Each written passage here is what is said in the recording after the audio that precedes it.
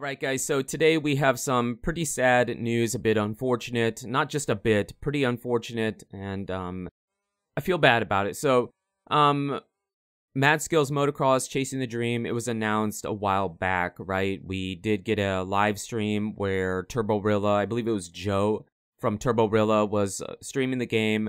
Hodge was in the chat. They were talking about what they wanted to do. They had big plans for the game, and they were planning on releasing a demo shortly after. I believe that was somewhere March, maybe February. I'm not sure, but the beginning of the year. And then they said within a few weeks they were going to have a demo for the community to try and then take feedback. They wanted this to be a very community-driven game. Turborilla and LCQ Studios had teamed up to do this game. So it was really exciting news, especially, you know, for Hodge and his team and LCQ Studios, and then for Mad Skills Motocross, Turborilla, to do a full MX game, not just a mobile game, right? So it was really big news. I was excited. I think a bunch of you were excited. Kind of an arcade game. Well, that has been canceled. So you should see something on screen, but it's been announced, I believe it was about a week ago, maybe exactly a week ago by the time you see this video, that LCQ Studios and Turborilla have mutually decided to end their partnership making Mad Skills Motocross Chasing the Dream. Now, there is so much more to read. There's a video from LCQ Studios with Hodge talking about it.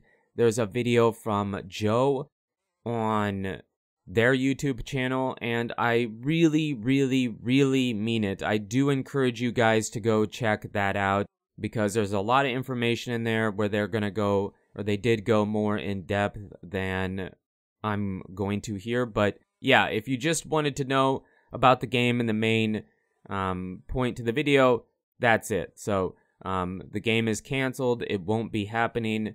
No further development for Mad Skills Motocross Chasing the Dream, or the first Motocross Chasing the Dream, the original one from LCQ Studios. So that's the main point. If that's all you care about, there you go. But if you wanted to know more about what happened and why this is happening and what the plan is for the future, we're going to go into that right now. So diving in deeper to this, the main reason why this partnership has ended isn't because they didn't get along or they don't like each other. They said that, Hodge said and Joe said that they've actually become pretty good friends. So it isn't because of that. It's because of funding. So to put it in short, basically what happened, because this partnership was about 2 years. They had been doing this for about 2 years, even if we didn't find out about it until this year. But they've been doing the partnership for about 2 years, and so they wanted to get a publisher for funding, mostly, and they went to, I forget what it was, but they said they went to some kind of a game convention where you can network and pitch your ideas and stuff and try to pick up a publisher for your game. And they said they had some interest, but they wanted to see multiplayer, and they thought maybe the game wasn't far enough along or whatever. But they did have some interest, so they went into it wanting to get about $2 million, I believe, in funding. And you might think, oh my gosh, that's so much money. No, that really isn't.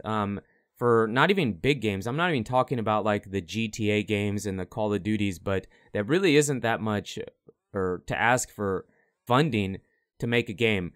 Well, that didn't go over the way they wanted it to, so what they did is they tried to streamline that and just put the things that they thought were really, really important. So multiplayer, physics, and modding. That was what they wanted to be the core of the game, and they were able to cut the funding, the budget down to about $500,000. That is a huge. They lowered that so much from where it was before by trying to just get the main important things in the game. It doesn't mean the game would have been just bare bones the entire time, but at least from the beginning, it would have been that way. So they said they had one publisher that was very interested and was going to do it, but then at the very last second, they backed out. And Hodge, I believe, said it's kind of like running a race and then getting tripped at the finish line. So mostly what it came down to was the funding. They just didn't have the funding. Joe from Turborilla said that Turborilla would have loved to have funded it and been able to do it, but they weren't in a position at the time. So neither one of them said that a collaboration might not happen in the future, but at least not right now. And it was really, it just makes you feel really bad for him, because you could tell that Joe from Turborilla was very passionate about it. They kind of went into detail that, these publishers, a lot of money, Hodge kind of talks about it, but a lot of money has dried up since 2020, 2021, and employees, the game industry has laid off a bunch of employees, I guess, so not a great time for it. But also the publishers look at the numbers and they see that, well, we know this already, but motocross games are a very niche area, right? They're not huge games that are gonna draw massive crowds. They've never really been that way, but they're definitely in a worse place right now than they've been in the past. I mean, yeah, you've got bikes, and Joe talked about that they kind of look at that as being one of the bigger games right now, and that the community hasn't been too happy with some of the recent motocross games, like Milestone, for example. You know how the last few MXGP games, Supercross games, have been very copy and paste.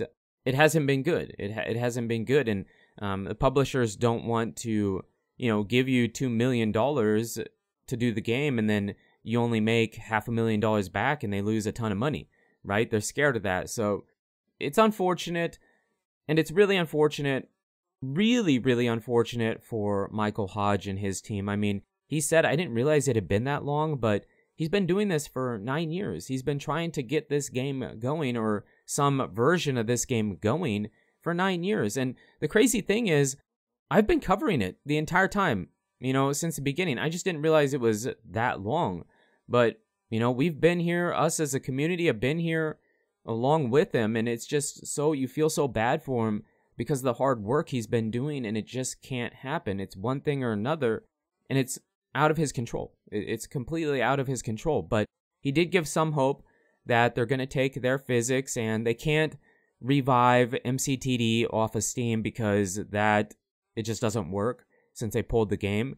So he said, he kind of talked about how they're going to be working on a game. He didn't want to talk about a name or whatever. He'd let us know when they're ready to do it. But for sure, he probably doesn't want to announce anything or say too much until he's sure that the game will actually go through, won't have some setbacks are one thing, but just to have this really, really bad luck, I guess, you just feel bad for him, and I want to support him as much as possible. And he said, don't worry, we're not in this to make tons of money. You don't try to make an indie motocross game and try to get super, super rich. He said that if you did buy the original MCTD, whatever they do next or whatever game it is, you will get that for free. So he's going to honor it. Don't worry.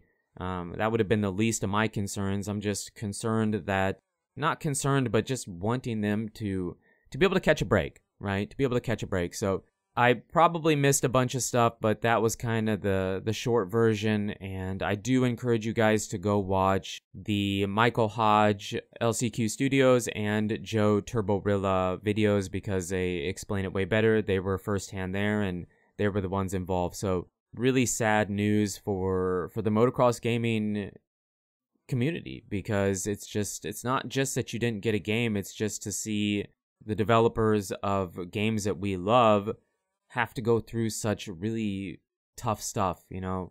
Motocross games are in a bit of a dark age. I wanted to do a video kind of like this, not because of the bad news with the MCTD Mad Skills Motocross game, but it just, with Milestone having put out Supercross and MXGP games that were very similar every year, and then stopping Supercross for a year and giving up on MXGP, and now we have MXGP back, but we don't know how good that game is going to be. MX vs. ATV has been really consistent. That game has continually gotten better.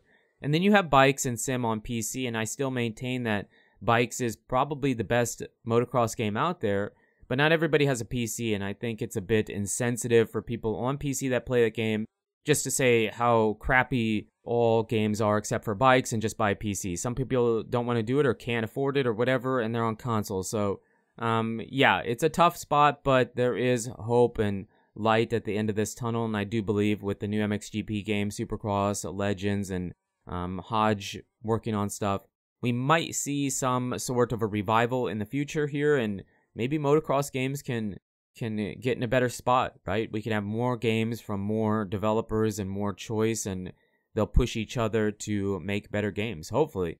But let me know in the comments what you guys think. You guys, girls, are absolutely amazing. Thank you so much for the support on the channel lately. It really does mean a lot. And until the next video, take it easy.